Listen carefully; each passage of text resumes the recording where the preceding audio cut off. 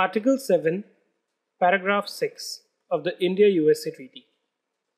Now, if you remember in the beginning of this presentation, I told you that, business profits could be of two types.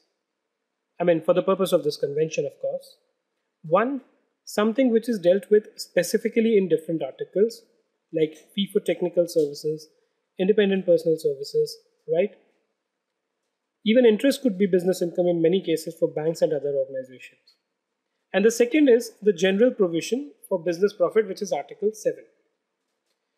Now, what this paragraph 6 does is it lays down that if there are certain items of profit which are dealt with in other articles, right, then those provisions will not be impacted by the general provision of Article 7, where profits include items of income which are dealt with separately in other articles of the convention.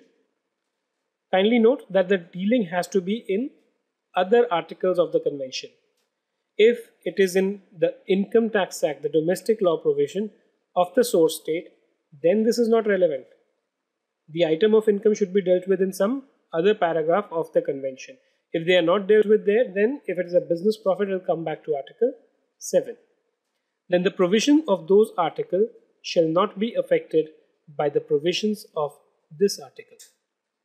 But one thing you note here is that, and I gave this example earlier also, but at the cost of repetition, suppose there is a person who gets fee for technical services, right?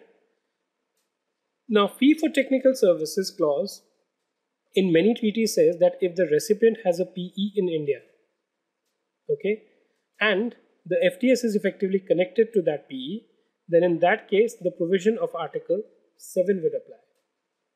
What this particular paragraph in that case would mean is that since that provision itself tells you to come back to Article 7, we will respect that, and therefore, for FTS effectively connected to the PE, the taxation should be as per Article 7, provided the relevant FTS clause contains that assertion.